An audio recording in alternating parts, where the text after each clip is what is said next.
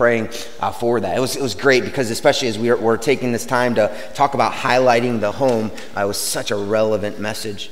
If you're joining us for the first time or for the first time in a while, we've had 3 weeks now of just emphasizing the home, and we've talked about love. First, we talked about covenant love, how the love between a man and a woman when they get married, when the covenant love that they offer to one another is meant to reflect the covenant love we as Christians receive from Christ. The second week, we went on to commanded love because the whole idea is that in the law, Jesus said that the whole law can be summed up in 2 commands, but both of them have to do with love. Love God and love your neighbor as yourself. And if you were here these last couple weeks, you might remember this. We looked at the perfect environment of Eden where there was no sin, and we saw Adam not having to be commanded to love his wife. He freely offered his love to his wife. But then as we go to Ephesians, which we'll again do today, Eden, there's love being offered, and in Ephesians, there's love being commanded. As Paul says 4 times in just a few short verses, husbands, love your wives. Like, why do you have to be commanded in Ephesians, and why in Eden is it freely offered? And there's one word: sin. Right? Sin really gets in the way. Sin doesn't stop us from loving. That's not the point. Sin never stops us from loving. Sin prioritizes us to love ourselves rather than God. Love ourselves most rather than our neighbor. Love ourselves at the cost of others. It's what sin causes us not to stop loving, but to aim that love at us. But that's why Jesus came, right? Jesus came, and in his death, his resurrection, his ascension, he offered freedom from sin. And since he offers freedom from sin, he offers the availability for us to love others and not have to love ourselves.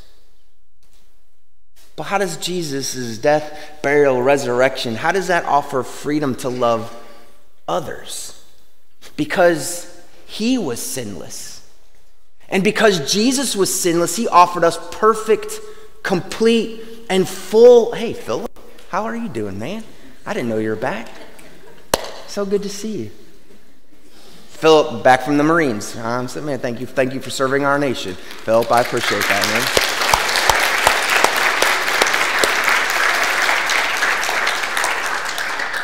Sitting behind the Colemans, I'm surprised I saw anybody, back there.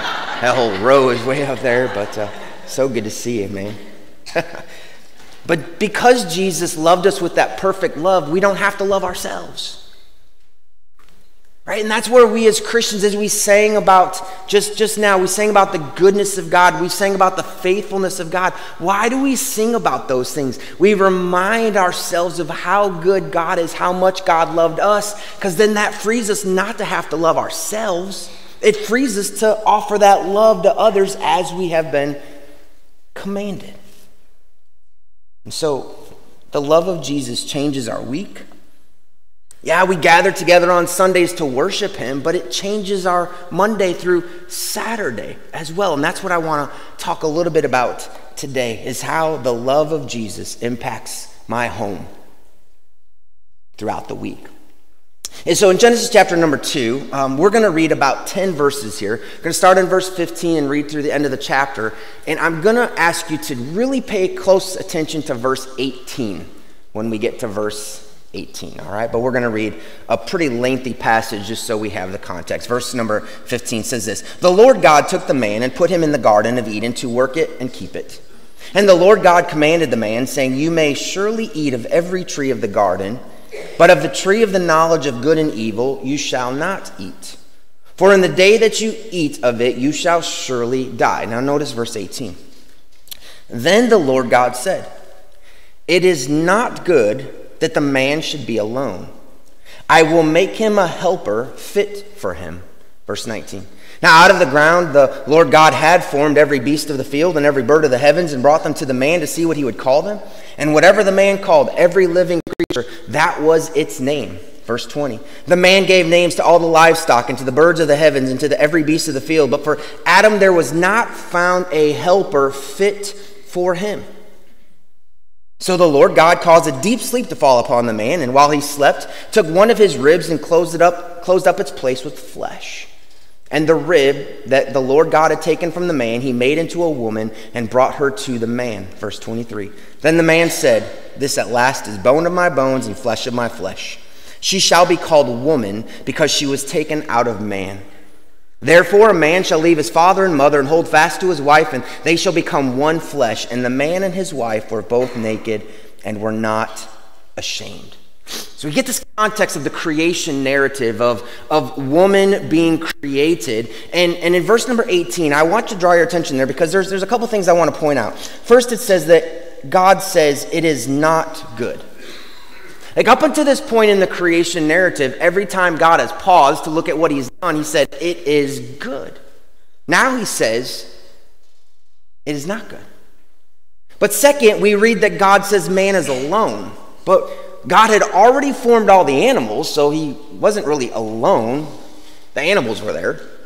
Plus, God was there. And so God looks at Adam, who God's presence is there, the animals are there, and he still says, this man's alone. But then also, he uses the word helper. He says, I'm going to make a helper fit for him. Now, the word helper is taken from this Hebrew word, there we go. It's taken from this Hebrew word called izur. It's a Hebrew word, and I mean, it's translated helper.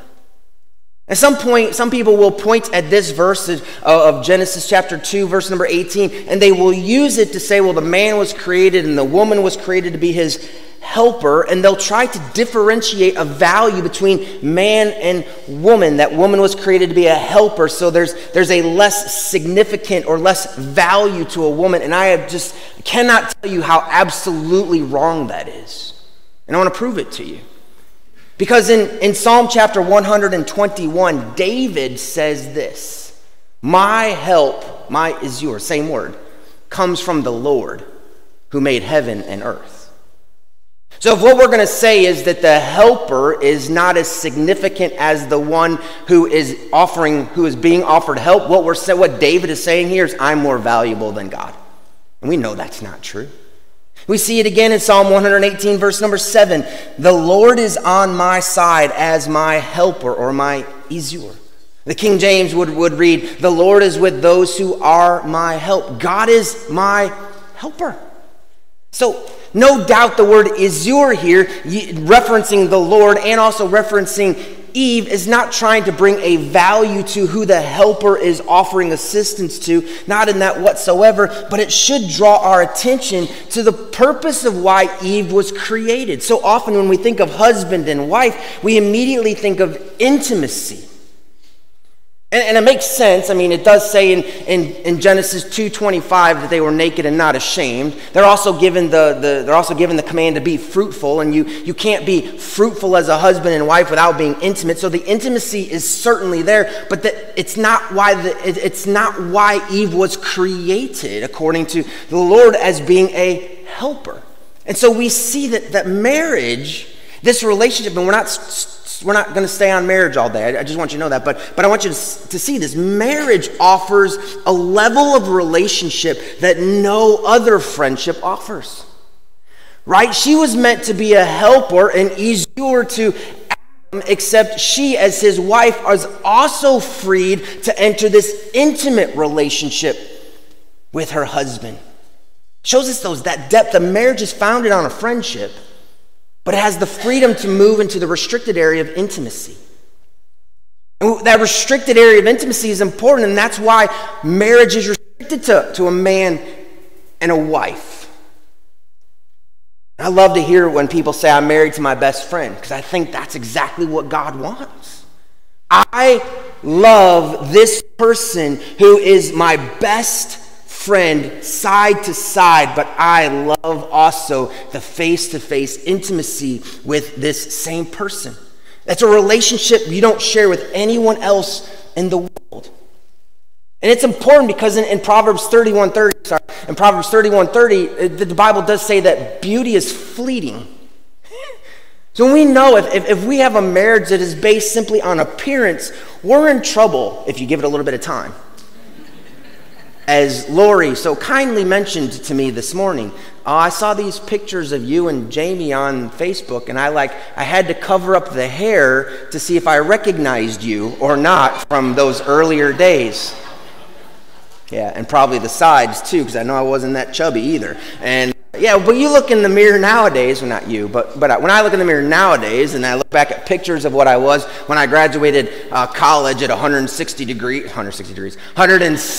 pounds and toned body, and I think I'm really glad that my wife sees more than just the physical in me, because she would be really disappointed. But there's another verse that convinces me that the statement of it's not good for man to be alone goes far beyond marriage.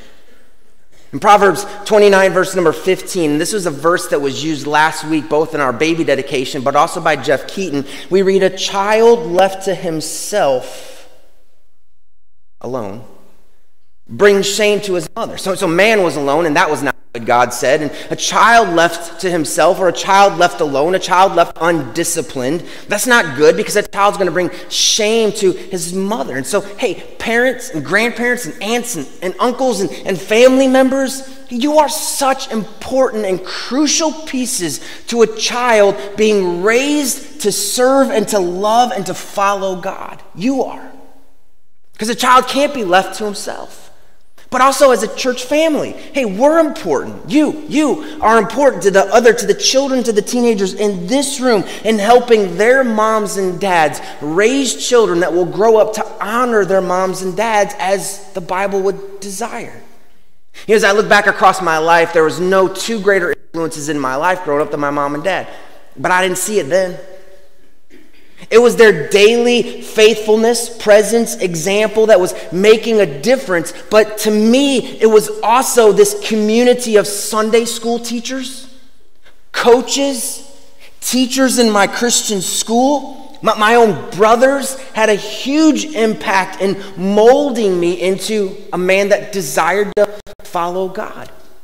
Even I remember one time my sister, who was married and living up in Michigan, she came down and stayed with my mom and dad while I was still living at home before I was married. And she spent a weekend with us, and she went back home and she wrote me a letter, and she shared a concern that she had for me with love. And I don't have my knowledge, but I remember my sister going home and saying, "Brian, here is something in this weekend where I was with you that there was a concern that I have, and I want to lovingly express it to you." Hey, that's what it means when a child is not left to himself. There's got to be people who enter into that child's life with love, and maybe God's calling some of you to write a letter to someone that you want to lovingly express. And you say, "Well, I'm not even related to them." Proverbs 17:17. A friend loves at all times. A brother is born for adversity. You know, the word adversity actually comes from the root of evil or wickedness. A brother is there for the time, maybe when our hearts want to stray. You know, it's so easy when we have someone who knows what to do is right to just sometimes say, "Well, that's on them." And no. A brother is born for the day when a heart may stray, to pull back to the Lord. When a friend is making bad decisions, step into that. Whether you are brothers by human blood or whether you are brothers and sisters by divine blood, step into those areas, because it is not good for men to try to live their lives alone. Proverbs 18:24 reminds us that one who has unreliable friends soon comes to ruin. But there's a friend who sticks closer than a brother. This repetition is supposed to drive home the point. It is not good for any of us to go at life alone, and it's not good when we see someone attempting to go into life alone. We need one another. Yes, we need the Lord. Of course we need the Lord. But remember what he said about Adam. He was with Adam and said, "It is not good for that man to be alone, even though my presence is with him." God knows we need human relationships. And that's why I would love to encourage you as a church to be more than just a part of this big assembly once a week. The life groups that we offer are meant to do more than just offer one more Bible study. They're meant to allow you to enter into relationships, caring for one another. For example, my office is right across from Carolyn's room, which is where Gordon is having his life group, and they're on a series called Work is Worship. What you do with your life, your work is worship to God. And it was a couple weeks ago, I was going into my office to get something, and I heard Jay Roy talking. And I love listening to Jay talk. God really blessed that man with incredible wisdom. But they were talking, actually, Jay and Caleb, talking about what we do with our work and whether there's worth to it. And I heard Caleb, who is a public defender, which means sometimes he is defending criminals, and sometimes those criminals are people that a guy like Jay working in law enforcement is bringing.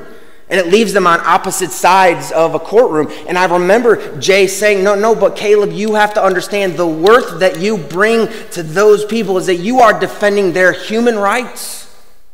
That we can't bring an accusation against them, throw them into a jail. They deserve to be defended. Oh, that's Jay's such a kind man. I'm sure that encouraged Caleb a little bit. And I was gathering my stuff and about to walk out, and Jay said, hey, let me go back again and let me talk to Caleb one more time. He said, you know what, Caleb? Do you know why our Savior was crucified? Because there was no one there to defend the rights of the innocent. What you're doing is what Jesus needed. And I was like, whew. I don't know how you felt, Caleb. I felt really good for you.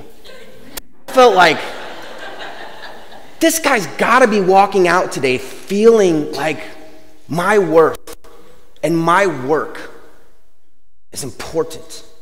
And he heard that not from a preacher.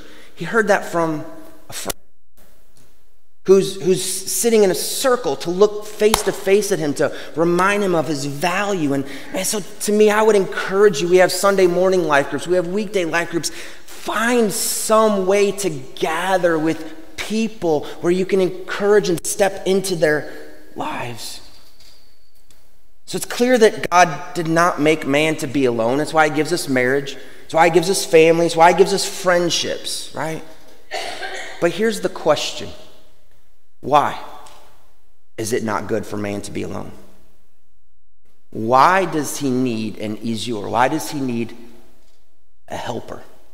And this is where I want to jump right back to Ephesians chapter 5 with you. If you could go back to with this, I know this is about marriage, but we're going to make the principle go far beyond marriage. But beginning in verse number 25, in Ephesians chapter 5 and verse number 25. And again, this is going to be familiar because we've read this the last couple of weeks as well. But Ephesians 5 says this: husbands, love your wives as Christ loved the church and gave himself up for her. Now that's not new. We've read Christ's covenantal love. We read of our desire or our command to love here. But in these next few verses, here's what I would really love for you to pay attention to in these next few verses. I want you to notice what Christ's sacrificial covenantal love does to his bride. Okay? Watch what Christ's love does to his bride. Verse 26. That he might sanctify her, having cleansed her by the washing of water with the word, so that he might present the church to himself in splendor, without spot or wrinkle or any such thing, that she might be holy and without blemish. So here's what I want to ask. Did you notice how the sacrificial love of Christ changes his bride, changes the church? And in great ways. The spiritual term for this, and I'm not trying to make this difficult for you to understand, the spiritual term is called sanctification. As we continue to grow more and more like Jesus because of the work of the Holy Spirit in our lives, as we believe in the person of Jesus as Messiah and Lord, and as we believe in the work of Jesus as the atonement for our sins, we are justified. And that's salvation. That's a one-time moment. We are saved in a moment. And then for the rest of our life, we go through sanctification process that's what's behind me, detailed in Ephesians chapter number 5. The sanctification. And we're very thankful as Christians, or we should be very thankful for this work in our lives, because every one of us, I think, would admit we know we need continual cleansing. We know we need the Word of God to wash us. We know we need the Spirit of God to cleanse us. We know we need the holiness of God to work deeper and deeper into our hearts and lives, right? We get that. So then let me ask you a question. If we expect the sacrificial love of Christ to transform us, and if that's the same love that we are supposed to offer one another in our relationships, why do many refuse to change who they are in their marriages, in their families, and in their relationships? We expect change to come as Christians when the love of Christ hits us. But it seems as if there's this mentality sometimes in our relationships that I want you to love me the way Jesus loves me, but don't expect me to change. I am who I am. It's like, hey, you knew who I was when you married me. Don't expect me to change now. Could you imagine a Christian looking at Jesus and saying that? I want your sacrifice. I want your all-consuming love. I want you to die for me. Hey, but don't expect me to change. Don't expect me to live for you. Well, that's not at all what the Word of God tells us. Right? What does Jesus say to the rich young ruler who comes to him? He wants eternal life. He falls at the feet of Jesus. He worships him. He calls him rabbi. So there's this deep respect that this man has for Jesus, and he says, I want eternal life. And Jesus says, sure. Go sell all that you have, give it to the poor, and then come follow me. And the man walks away very discouraged, and it's because Jesus was going at his heart, and Jesus was realizing, you want me to give all that I have, but you don't want to give me all that you have. And that's the way many relationships work too. But see, for those who really understand what we sang about, that love of Christ, that all-consuming love of Christ that stops at nothing, that love that is running after us, when we understand those depths, we begin to embrace a life of change. And what's so cool is, as a church, we get to see it. You remember the second week of the first 2 weeks of January, we watched 3 baptisms, 2, a mom and a daughter who were baptized, and then the next week, Tom League, if you heard his testimony, Tom grew up Catholic and said, there's absolutely no way I'm ever going to get baptized in a Baptist church. Second week of January, that's exactly what happened. How? The love of Christ began to transform him.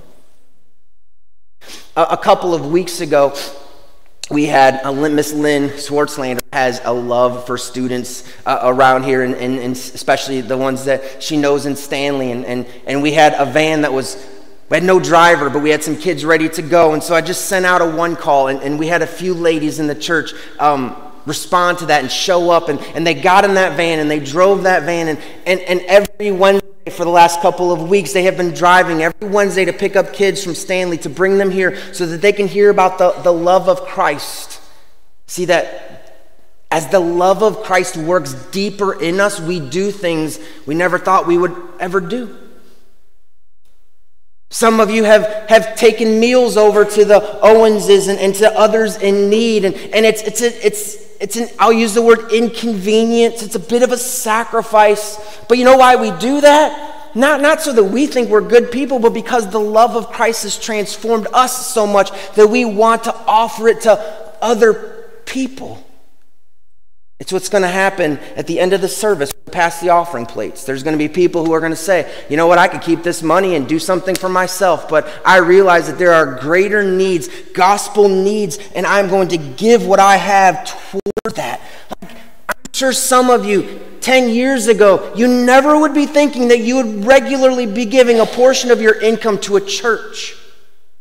And now you do it with joy. That's the love of Christ transforming us. I think we saw it most clearly in these last couple of months as we had a man and who said that the love of Christ has so transformed my life that when God said, I want you to give up your home, I want you to give up your family, I want you to give up your country, I want you to give up your safety, I want you to give up your comforts, and I want you to pack it all up, and I want you to go halfway across the world. That man stood right here a few weeks ago and said, I will joyfully follow the King. How does a guy just pick everything up and go halfway across the world? Oh, because the love of Christ transforms us. And if the love of Christ transforms us, and if we're called to love others with that same sacrificial love, why don't we expect the love of our spouses, the love of our parents, the love of our moms and dads and our children, the love of our friends? Why don't we expect that love that is grounded in Christ to transform us? I think somehow we bought into the idea that love is only about accepting people just the way that they are. Well, if that's true, then Ephesians 5 verses 26 through 28 should say that he accepted the church just the way it was, and that for all of eternity that church would be unholy, spotted, and filled with blemishes, because Jesus just loves us the way we are. Well, see, he loves us too much to leave us just the way we are. His love works deeper and deeper, and it transforms us so that all of eternity we can enjoy what he desires for us. And so this should help us understand that one of the great purposes of our relationships in our lives, of our marriages, of our families, of our friendships, is that the love of Christ that we have received should be offered to others so that they can be more and more transformed into the image of Christ. Have you ever considered you are God's tool in shaping his children to be more like him? See, one reason we struggle with that is because we don't offer covenant love to people, we offer conditional love. I'll love you when you change. But that's not what Christ did for us. He loved us in order to bring change to us. Change that not change for selfish reasons, but change because he's our creator and he knows what will bring us most glory. And so instead of a covenantal love, so many marriages are filled with, I'll love you if you. But what is that on a platform when a man and his wife make that covenant vow to one another? It's I will love you in spite of, not I'll love you if. And it's that love that says I'll love you in spite of that begins to change our hearts. Now, let me briefly try to explain it like this. The first time that Jamie and I ever came to Page County, we got to see the beauty around us. Right? It's gorgeous here, and you all know that. Well, we went back home and told our children what a beautiful place Page County was, and the first time we brought our kids here, of course, hoping that they would like it because they would be leaving everything that they known. And we thought part of the thing that they would enjoy about Page County would be the beauty, but the day we got here, it was one of those gray, rainy, cloudy days to where you don't even see that there's mountains here. And I'm like, oh Lord, I mean, this looks no different than like most of the country places we pass on the interstate. They're not going to be excited about this at all. God, you got to lift those clouds. Why was I asking the Lord to lift those clouds? Because I knew what was behind the clouds. And I wanted my children to see it. Sure enough, man, Sunday morning we got up to come to church, and it was a beautiful sunny day, and I remember looking in the rearview mirror, watching all three of my kids with their face just turned like, wow, this place is gorgeous. Do you know that God wants you to see your spouse the way He sees them? Ma'am, He sees your husband as that man who is fully devoted to loving you and your children and engaged in the spiritual discipleship of your home. He wants you to see your husband the way He sees him. And sir, He wants you to see your wife as a woman who is enthralled with the love of the family, and wants you parents to see your children as those who have hearts to honor and obey their parents, and see your co-workers as those who worship God with their talents. But you know, the clouds come down, and so all we sometimes see is a husband who never offers help around the house. He just adds to the mess.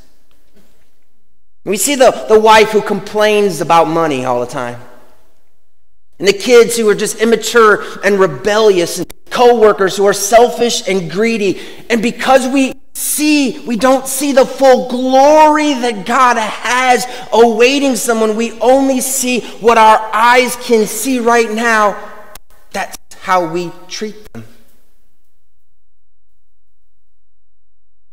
But God says, no, I want you to see what I can see from behind the clouds. I want you to see the spouse that I am creating. And it's important for you to see it because you're a part of that process. Your love that is grounded in me is going to be the transforming power that's going to help mold them more like Christ. Tim Keller says this about marriage, that marriage is for helping each other to become future glory selves, the new creations that God will eventually make us. I don't know who else said it. I don't know who said this, but someone else mentioned that too many people, too many singles, too many spouses, too many parents, too many people were looking for finished marble statues when what we should be looking for is wonderful blocks of marble that contain a masterpiece waiting to be chiseled out. See, we want someone else to do the work of preparing the statue, when God says, no, your love through me, your love is going to bring a transformation into your home. It doesn't mean you don't see the flaws. It doesn't mean you don't recognize the flaws, but that's where the covenant love comes in. I will love you in spite of the flaws. I'll love you till death parts us in spite of your flaws, because of my commitment to see you become the person God created you to be. And I recognize that my love is the tool in God's hand to shape you into the person He wants you to become. I think so often we so desperately want the finished statue, we want the finished work, that we withhold our love until that statue forms itself. And we say, when you become more like what I want, I'll give you my love. But that doesn't work. If your love is meant to be a transforming work, then how does withholding it help? That's the solution. Covenant love does not say, I'll love you when you change to my desires. Covenant love says, with the love of Christ, I will love you in order to bring about the change that Christ desires. It's how He changes us. Husbands, love your wives as Christ loved the church, and these are the changes that the church gets to see from Christ.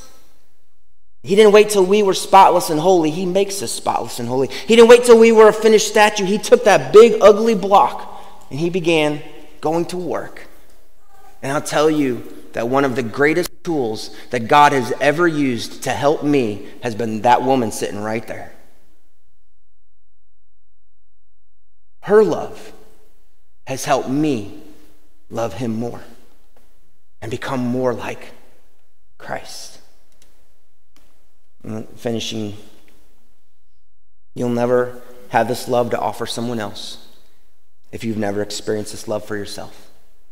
If you're here today and say, man, I would love to offer that kind of love to my spouse or to my family or to my friends, listen, you will not be able to offer the love of Christ to anyone unless you have experienced it for yourself. And if you're here today saying, I don't know this love, oh, it is amazing. That's why we're so weird as believers. We gather and we sing about someone who lived 2,000 years ago, who was killed on a cross. Like, what is that? Oh, that was his love for us. And he's not dead anymore. He went into the ground and he came out because he is the Lord of all. And he is ascended back to heaven, and he's sitting on his throne, awaiting to come back and rule and reign with his own in a perfect world where we will see one another in our glory selves. Ooh, and that's all the work of him. But if you have experienced the love of Christ, I just want to remind you, in John 13:34, if you're one of his disciples, Jesus commanded us to love others, not just, don't love your neighbor as yourself. No, love others the way I have loved you, which is with sacrificial covenant love. You say, how do I love people like that? I love it. The Apostle Paul makes it real simple. 1 Corinthians 13. Love is patient. So maybe that's how you show love today. You be patient. Love is kind. It doesn't envy, it doesn't boast, it's not arrogant, it's not rude, it doesn't insist on its own way, it's not irritable or resentful, it doesn't rejoice at wrongdoing, it rejoices in the truth, it bears all things, it believes all things, it hopes all things, it endures all things. Love never ends. This is what we take and we bring into our homes, and we love our spouses and our children and our family. We take it to work and we love people that way. And we allow the change that God has done in us to flow through us so that as we love others, his love changes them too. I don't know what part of this you need, but I needed all of it. Because I sometimes want to withhold love until it looks like what I want.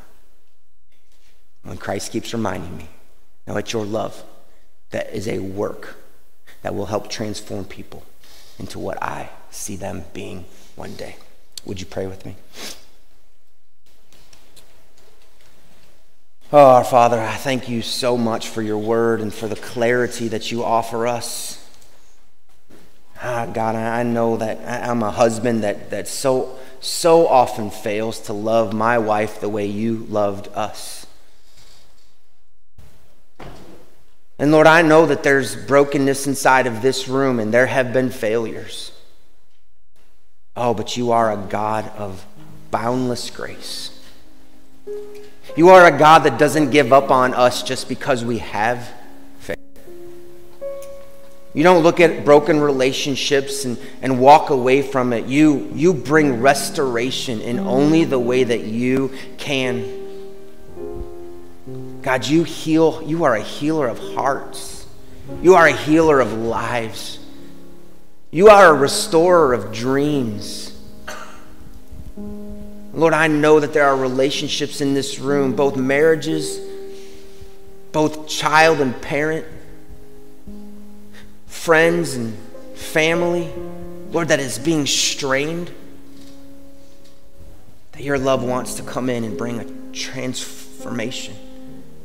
And Lord, I pray that for those of us who really need you to keep doing that work in us, Lord, I pray that you would not give up, that you would continue to work at molding us more and more into your image.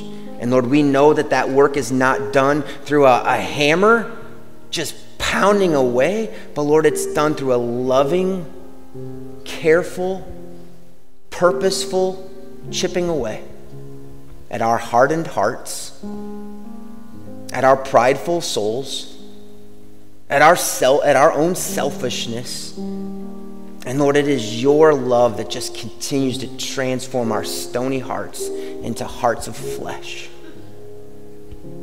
may you bring healing in this room.